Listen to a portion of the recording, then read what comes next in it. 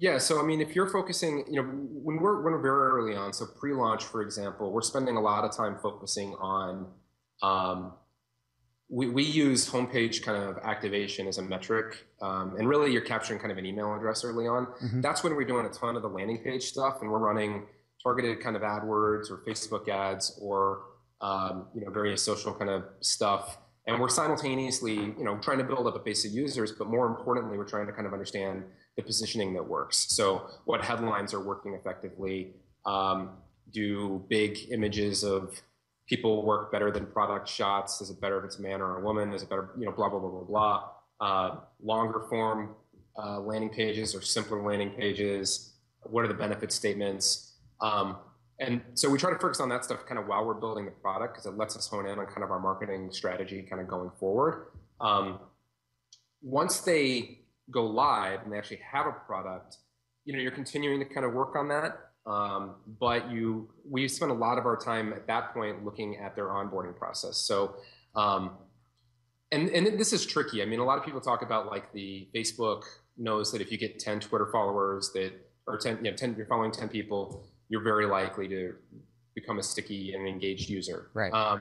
That's a very hard metric to kind of get to. You need a lot of data and a lot of time to kind of stumble towards that. Mm-hmm. But we have found there being a lot of value in kind of making a guess. So if we have a fashion app, if a user comes in X number of times over the first 30 days, how likely are they to kind of become a long-term user? If they like X number of items, if they create a lookbook and actually add some stuff to it, that increases the likelihood. So we pay a lot of attention to those kinds of activities that will make them a retained user, and it starts during the onboarding process.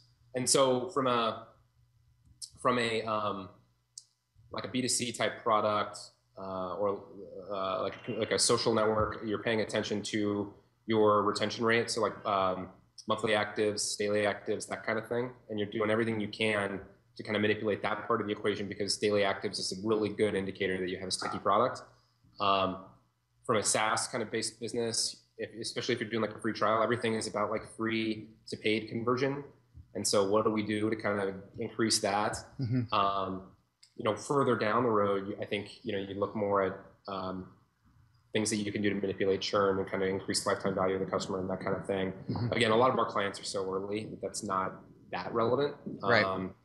But yeah, so the I guess the high level thing, and this wasn't our insight, I mean, the whole one metric that matters thing, it really tries to focus, it prevents kind of analysis paralysis for one. Yeah. It gives people a very clear goal that they're going after, and it focuses on kind of an outcome that is actually meaningful. So right. We're all familiar with kind of the vanity metrics thing and all that kind of stuff. The tendency for people when they kind of want to, when we have our progress meetings, to bring you like a keynote document that has like 30 slides on it, and there are these 30 different things that they're trying to optimize for. And they're a very small team, and they have limited time and limited resources, and it's really, really hard to simultaneously optimize all of those aspects of your funnel. And so it's just a much smarter approach. It seems like you're moving slower maybe because you're only focusing on kind of one thing at a time, but right. You end up getting further along when you step back and 12 months down the road,